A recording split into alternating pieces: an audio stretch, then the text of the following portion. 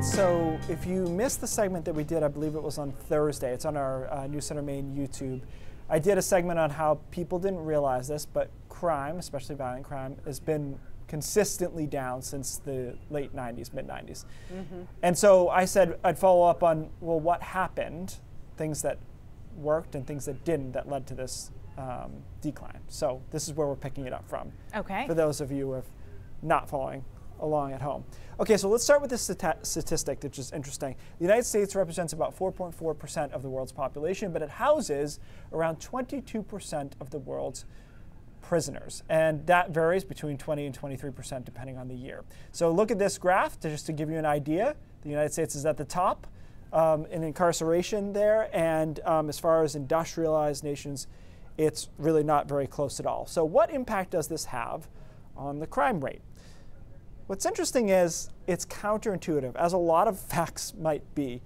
There's not a huge correlation here, and especially there's a diminishing return, meaning when you incarcerate a certain percentage of the population, you start losing any return on that. So what we're looking at here is a graph in percent decrease in a crime based on the incarceration rate, and the only one that there's a really kind of noticeable change at the beginning in the 90s and 80s is motor vehicle theft. And that has to do partially with the fact that that might be a bit more of a specialized skill. So if you put those people in prison, it might be harder.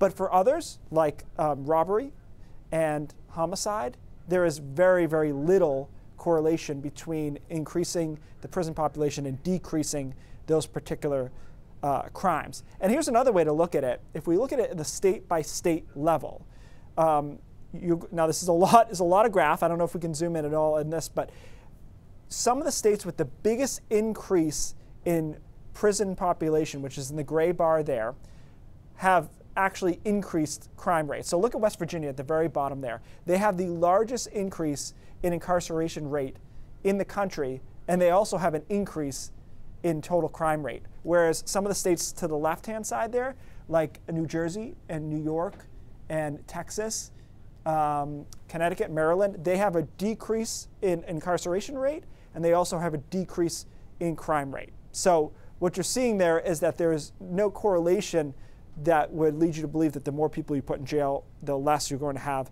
of crime, especially when you get to a certain diminishing return. So there's a study they did in 2015, really good, Brennan Center for Justice, one of the best studies out there. And basically the increased incarceration accounted for approximately 6% of the reduction of property crime in the 90s and less than 1% in the 2000s, showing that diminishing return again, and had no effect in the drop in violent crime in the last 24 years. And the reason for this might be kind of obvious, but I'm going to point it out, which is if you are convicted of a violent crime, you're going to jail regardless. So a lot of these increases in incarceration are somewhat lower level crimes that are not affecting the violent crime rate or even that much the property crime rate. You look at a lot of low level drug infractions, for example. So putting more people in prison, although it seems like it would help, it doesn't once you get those true violent offenders off the street.